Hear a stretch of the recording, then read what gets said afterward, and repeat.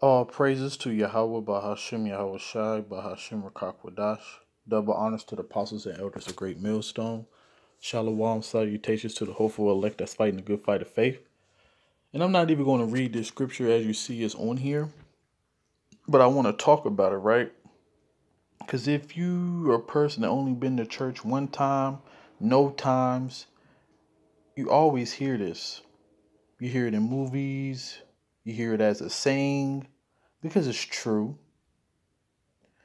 So, and we're coming into the ultimate selling your soul. See, this is dealing with riches and comfort in this life. And as you know, that's what celebrities do. People in the government do.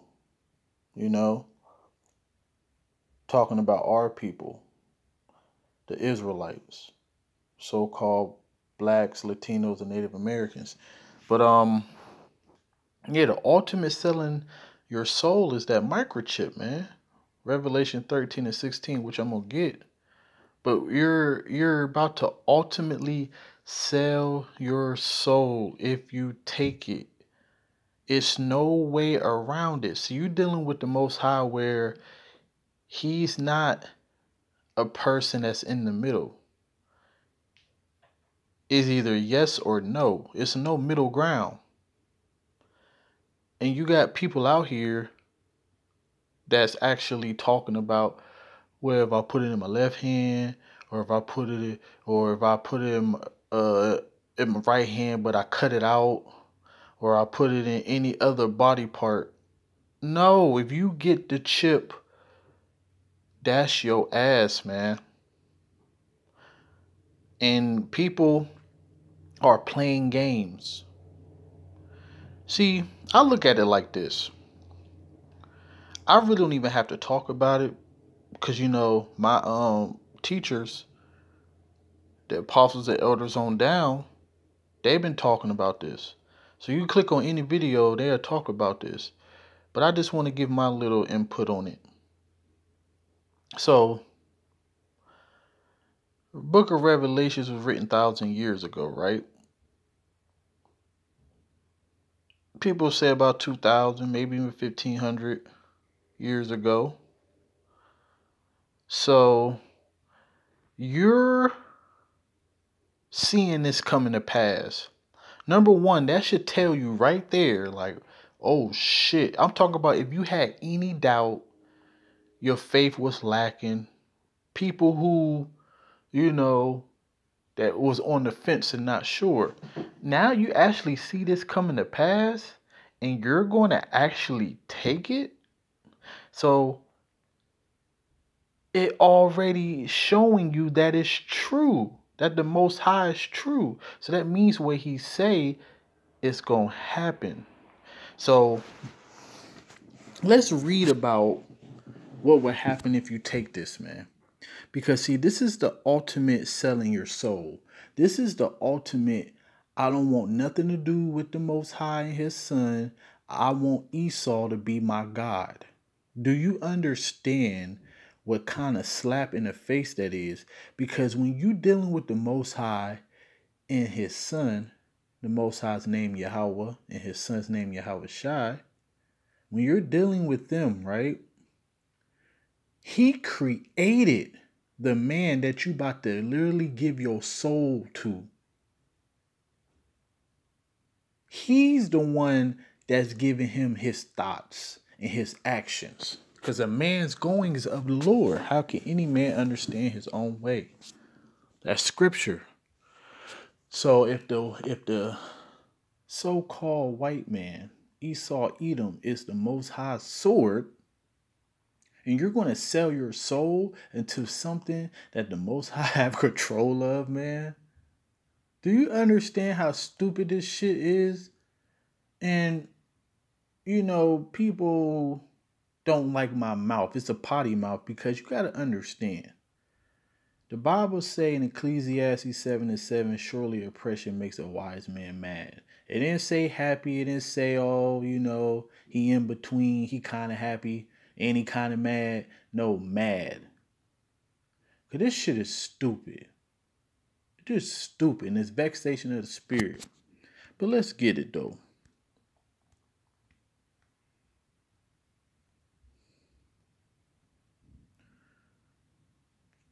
It say Revelation 14, 9 and 10.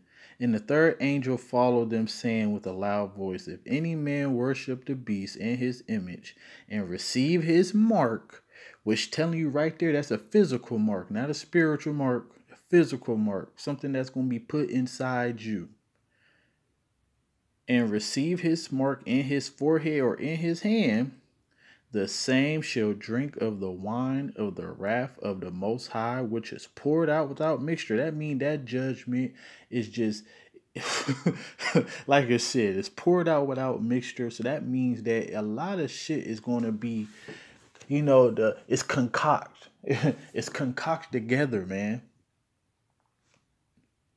You're going to get that fire, brimstone.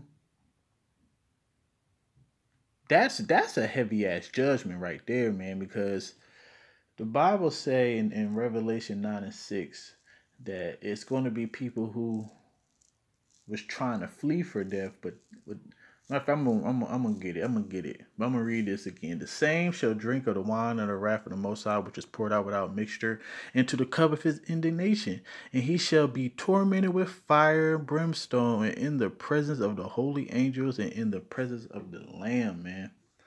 So people think that you're about to just, okay, I'm gonna get burnt up. I'm gonna die.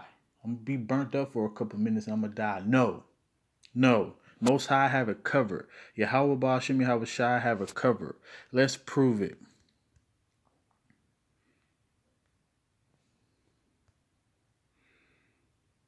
So it said, and in those days shall men seek death and shall not find it, and shall desire to die, and death shall flee from them, man. You're dealing with a power. Why you think in Matthew 10 and 28, it said, be not scared of a man who can kill the body and afterwards can't do nothing else, but fear him who can kill the body and soul in hell. And what is hell? That fire that we just read. Not the underground fire, the fire that's going to be on earth. Lighting your ass up. Take that mark if you want to. Because I look at it like this. I'm going to end it because I just want to speak brief on it. It was written way before this about to come to pass, right? So that's telling you right there that the Most High is true. And every word that he say is going to come to pass. So that means, how can you be scared?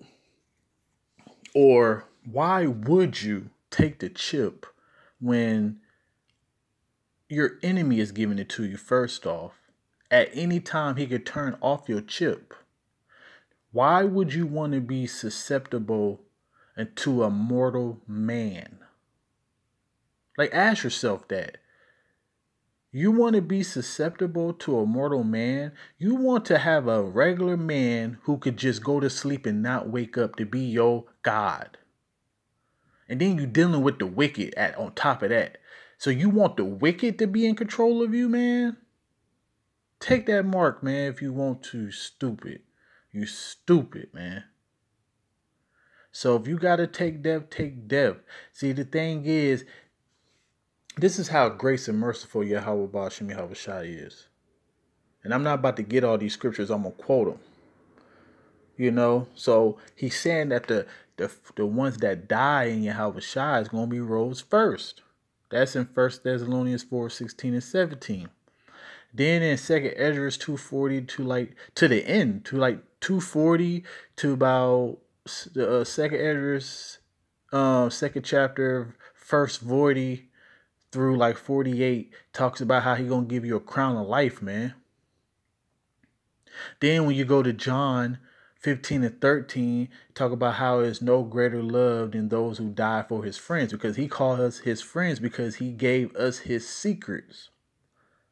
The same way that he died on the cross for your wicked ass, the same way that you had to make your body a living sacrifice. Now, when you go to Matthew 16 and 28, it say that some of us ain't going to taste death. Okay? But if you have to take death, man, you're going to rise up first in glory. You're going to get that crown first before everybody else, because it said that they're going to be raised up first and then the rest is going to be caught up. All right? So that already show you something. So at the end of the day, you're dealing with a power who created life and death. So that's why death ain't nothing to him, because he could rise you up again. We in this mortal flesh, so we thinks about, damn, I don't want to die. Damn, it might hurt. Man, it's going to be for a moment, and then you're going to rise up into everlasting life. So always depend on Yahweh Ba'Shem Yahushua.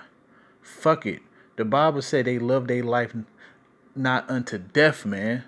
Because when you look at it, why would you want to stay in a place where it's about to be destroyed?